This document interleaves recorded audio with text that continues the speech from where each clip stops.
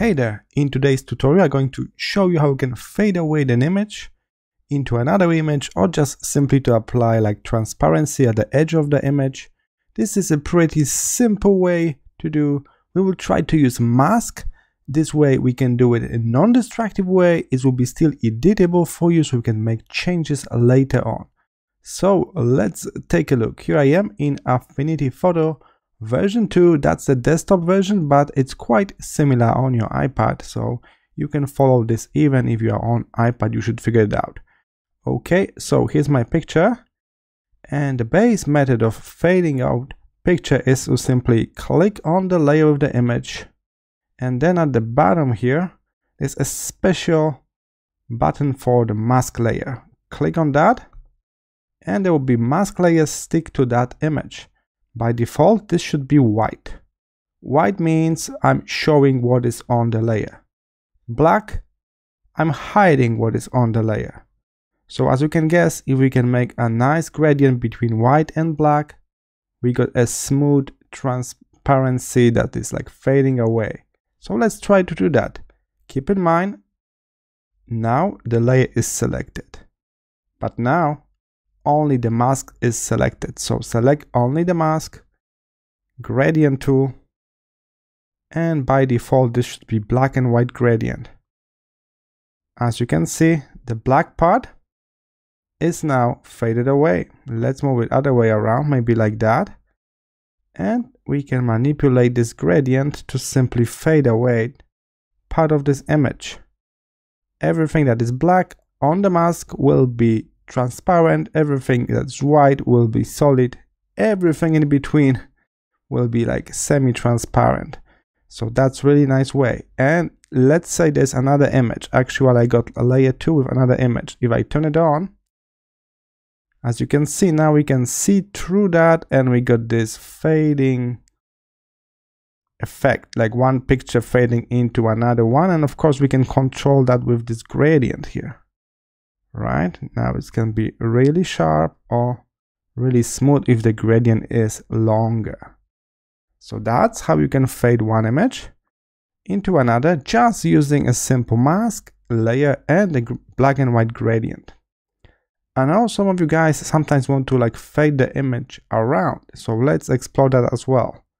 I'm going to simply delete that and the mask disappear. I can see the whole image now.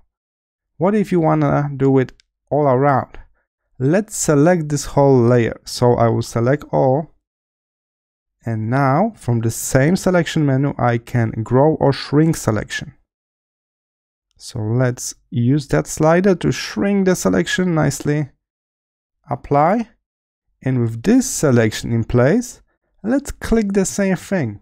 Let's add the mask layer, and by default everything selected will be white and outside the selection will be black already.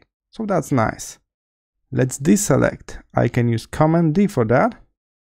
Okay, but we need this to be like fading away. This is way too sharp. So what can we do? We can, for example, apply a blur. So if I head down here and pick the Gaussian blur, moving slider. Oh no, as you can see, this blur apply on everything below, so on the image as well. No worries. Just simply open this layer with the image, and as you can see, there's mask inside. Click on the blur and drag and drop it on that mask, not above, not below, on the mask. And now the mask is blurred. Take a look, the line at the edge is nice and blurry, so it's kind of fading away. And if something is below, we can see that another image. Alright, so that's one way. How about if you want the rough, not a smooth fade away? So let's do the same thing we did before. I click on the image, add the mask, put some kind of gradient, maybe this time this direction. Alright, we got smooth gradient, but you want this to be rough, got texture. We can use a brush with a texture, so let's search for something like that, like texture brush. Alright, and then we can click on the mask, not on the layer, on the mask again, brush tool, and we can just try to apply this brush with black and white color to give it more texture. Take a look. And now I can switch to white color and do it other way around if I want. And we kind of applying this texture. All right. And now this image is fade away, but with very strong texture here. So that's transparent, but with the texture. Okay, so what if there's something below? So let's put the image below. It will pop up like that. All right. So that's still actually fade away with the texture. So some people want to do something artistic like this, and that's how you can do it. I pick a first brush I can see here, but of course you can be more precise with brush selection, and you can spend time doing this texture mask to match your needs. But all of that is a basic way of creating pictures that are fading away.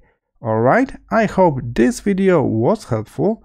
Keep in mind there are more than 60 tutorials for Affinity Photos, so don't forget to check the playlist, and I hope I will see you in the next tutorial. Bye!